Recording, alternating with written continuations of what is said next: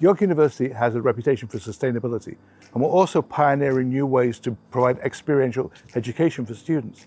So we've been looking for technologies at the engineering school that could both provide opportunities and address our sustainability issues. In parallel with that, Frank Stronach, the founder of Magna, was developing a micromobility electric vehicle called the SARIT, Safe, Affordable, Reliable, Innovative Transportation.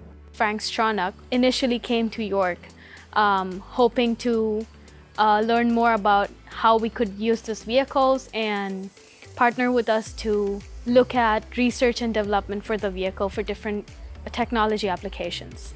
One of the major ideas that we've had behind the SARIT is using the university as a living lab. So at the moment, the main use of the SARIT vehicle is around parking, it's around food delivery, it's around security, and it's around janitorial services, and also just getting people from one side of the campus to the other. It's quite a big campus. Over time, we're looking at it for moving furniture between locations, linked into the organic garden at Maloka Gardens, and a whole variety of other services.